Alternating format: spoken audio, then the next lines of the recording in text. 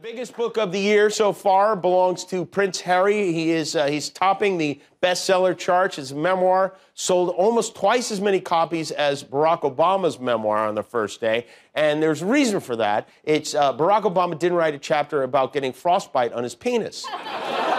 The audiobook is #1 too. This is an excerpt from Prince Harry's audiobook. This is a real excerpt. We didn't cook this up.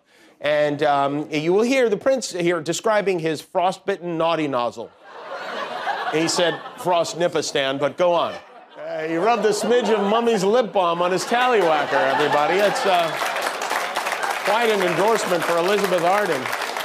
You know, when they say write a tell-all, they don't mean to tell all. It's just a phrase. You know, next book we're gonna have to create a little bit more distance between the words mummy and my penis.